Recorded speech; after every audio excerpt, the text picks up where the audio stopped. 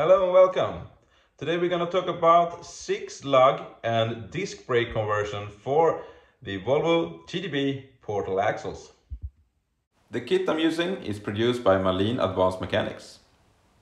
And this is how it looks like when the 6-lug conversion and disc brake conversion has been fitted to the portal housings.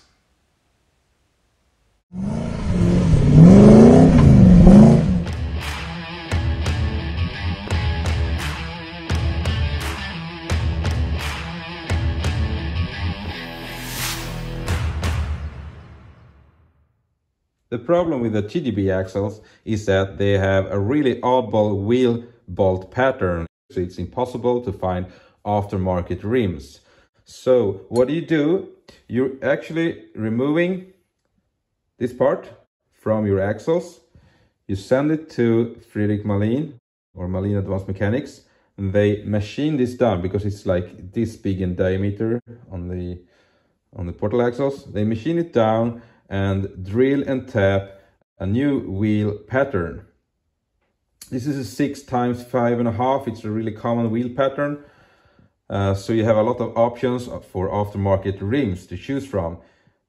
So that's the first thing. So yeah, you send in your part and you return it machined and complete. Then you have the discs.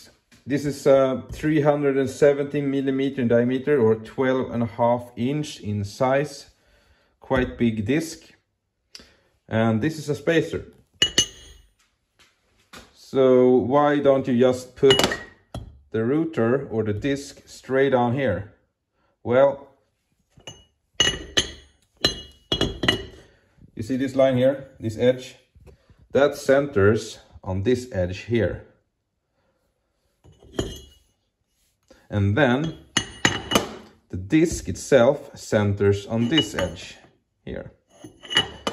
And then the wheel centers on this edge here. That means that the studs does not center the whole assembly. So they take a lot less stress with this spacer. It's quite clever. That's quite nice. So you put this one on, and then the router, and then the rim, the wheel.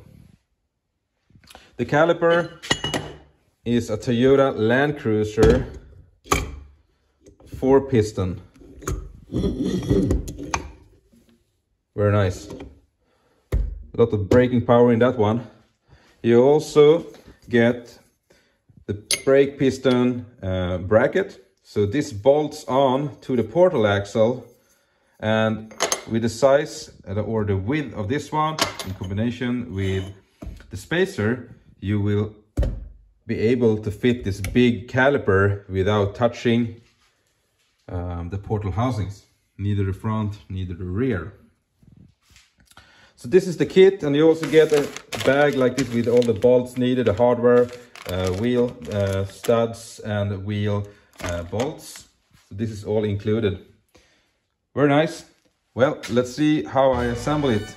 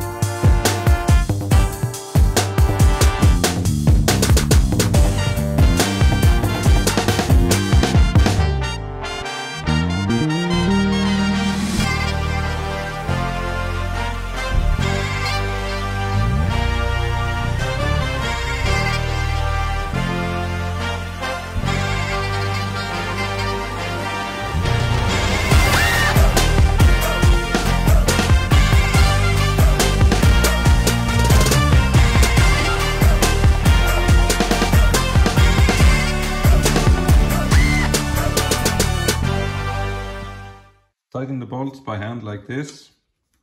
And then you take a 5/16. And since it's quite short of space here, I have cut this off. Maybe, I don't know, almost an inch, half an inch, to be able to get into the bolts here. Yeah, tighten these 3 bolts and take it from there. Take the disc, like that, and the calipers are right and left because you have the bleed nipple here. It should always be on top so the air gets to the highest position. That makes life easier when you're bleeding brakes. So put this one on here. And as you can see, you might need to grind off a little bit on the caliper here. Yeah, there we go.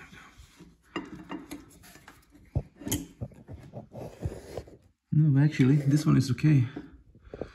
Yeah, on this one I had to grind off some of the material on the caliper because, I'm gonna show you, it was actually hitting, I don't know if you can see it. Yeah, it was actually hitting the edge here.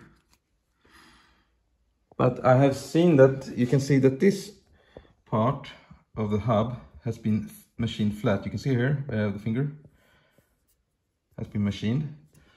And have a look at this one.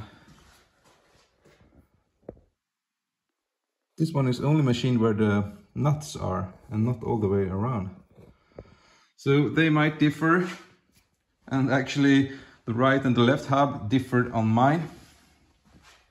So on this side I had to grind off a little bit of the material on the caliper to get the hole on the caliper to center on the hole on the caliper bracket. No problem at all, just to grind off a little bit. On this one it's a bolt on. Here it is, fully assembled. This is the left side knuckle. So here's the axle tube and everything goes on to that direction. One thing that I forgot to mention is on the brake caliper bracket there's a small edge, because this bracket is actually, it's not mirrored in its design, so you can't put it on incorrectly. So you can see here there's a small edge there. That edge should be pointing down to the ground. So keep that in mind. And also, I'm gonna explain to you why I destroyed the spacer. Well, the rims that I found has a really small center hole. It's actually smaller than the hole than the spacer edge was. So I had no choice. I had to grind this edge off to be able to fit my wheel setup.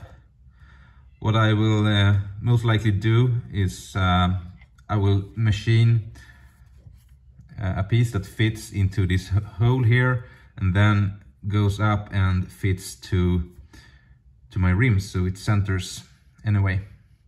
But I don't have the nice machinery at home. I only had the angle grinder, so it's not beauty, but it's gonna fit and it's gonna sit tight anyway. But that's why I did this. The rim is gonna cover it all anyway, like it does. You can see it here on the rear axle. It's fitted. Is there? Brake disc converted and 6 lug.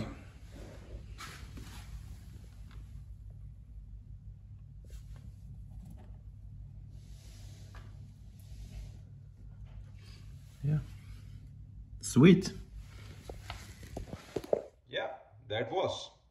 The episode about the disc brake and 6 lug conversion of the Volvo TGB portal axles. If you're interested in these axles, I have some more tech videos. I put the links in the description below. Please like and subscribe and take care. See you next time. Bye.